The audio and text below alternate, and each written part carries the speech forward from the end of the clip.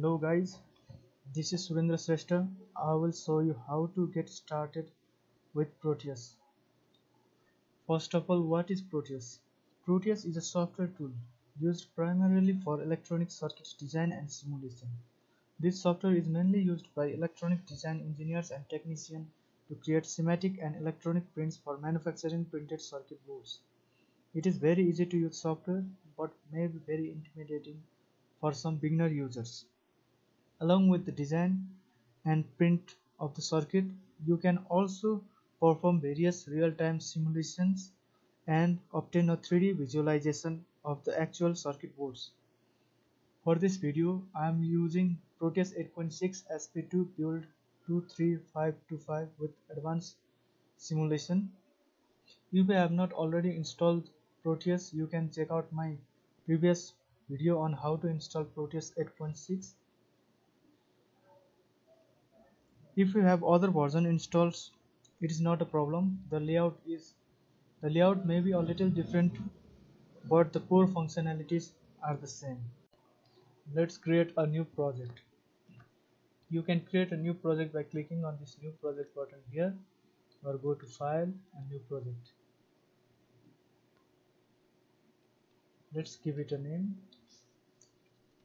LED project. You can provide path here. I'll just select it to default. Press next. This is the schematic size. You can choose any of these. I prefer to choose landscape F2. Press next. We will be not adding PCB layout, so I click next. No microcontroller project here, so press next and finished. This is the dashboard of the Proteus. For our project, we will need three components, which are LED, register, and a push button. To add those components, just go to this component mode here and press P button here, or you can just press P button on your keyboard and it will open this window. To add a register, we just type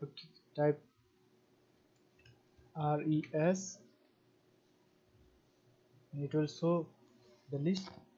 I just select this RES device generic register.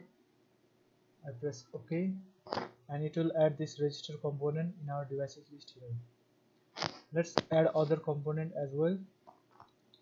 Select this button, type in LED.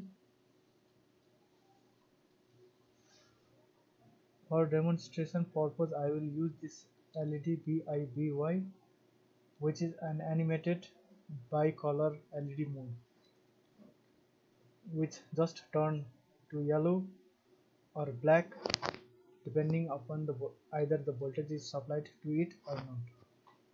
To place this component, I can either press this OK button as previous, or I can double click here and it will add this component to our device list here, so that we can add our next component. Type push and you will see this on the top button, active push button. Press OK. To place the component, just select the component and click on any of this area and click again to place it. Let's zoom again. As you can see, this is a resistor having a resistance of 10k, but for LED we need very less resistance, approximately 220 ohm or 1k also. So to reduce or change this component value, just double click on this label here and change the value to 220 or 1k as you like. Press OK. Now this is a resistor of resistance 220 ohm. Now let's place LED here. To place it, just perform like previous, and to join these two components we have to join this wire which we can do by pressing on this right foremost in here, and it will show this green wire. And to connect to the LED, go to here and press left click button of your mouse, and these two components are now connected to each other. Let's press push button also, like this, and now all those components are placed. If you run the simulation by pressing this right triangle here, you can see that the LED is not blinking because we have not supplied it with any voltage. So just stop. To add this power supply to this circuits, we go to this terminal mode here, press the terminal mode and select power, which is a positive 5 voltage, and place it here and connect to our push button, and select this ground and connect it to our LED ground here. You can see that this is the negative terminal of the LED and this is the positive terminal of the LED.